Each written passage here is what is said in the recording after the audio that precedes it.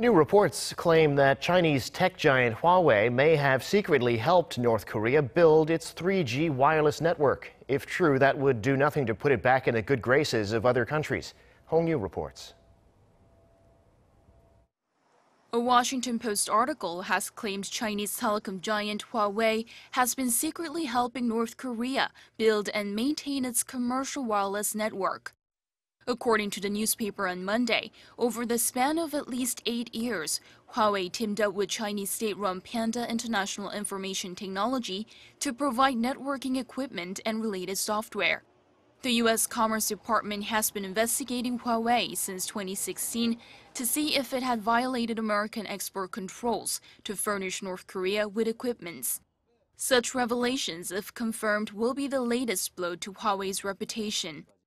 The U.S. put Huawei on a blacklist in May, citing national security concerns. The move prohibited U.S. companies from selling most U.S.-made parts and components to Huawei without special licenses. But President Trump allowed American firms to resume sales to Huawei at the end of June, amid Washington's efforts to restart trade negotiations with Beijing. In a statement to the Washington Post, Huawei said that it had no business presence in North Korea and that the company is fully committed to complying with all applicable laws and regulations in the countries and regions where it operates.